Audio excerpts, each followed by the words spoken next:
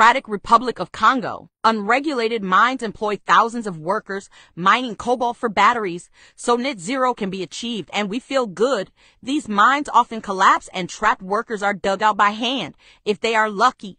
But hey, it saves the planet, right?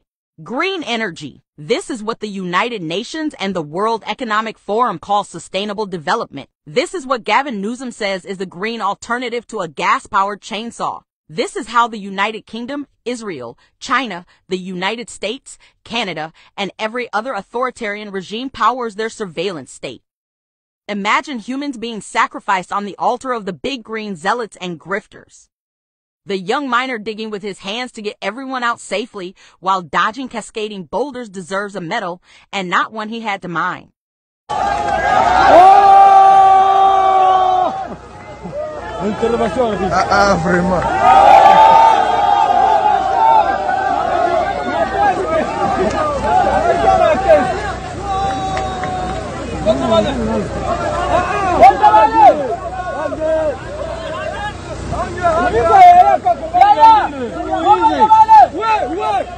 Ouais, moi, on les a coulés, on les a.